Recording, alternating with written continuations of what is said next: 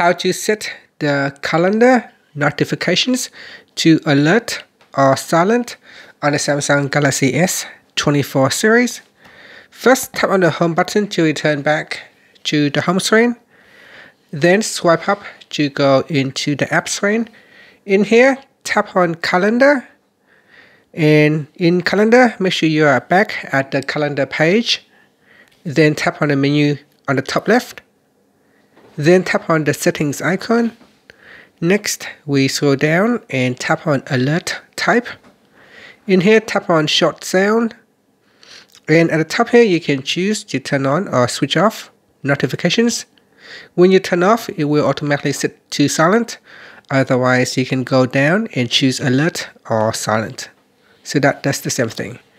And that's it. After that, you can tap on the home button or tap on the back key to go back to your calendar page, or tap on the home button to go back to the home screen. Thank you for watching.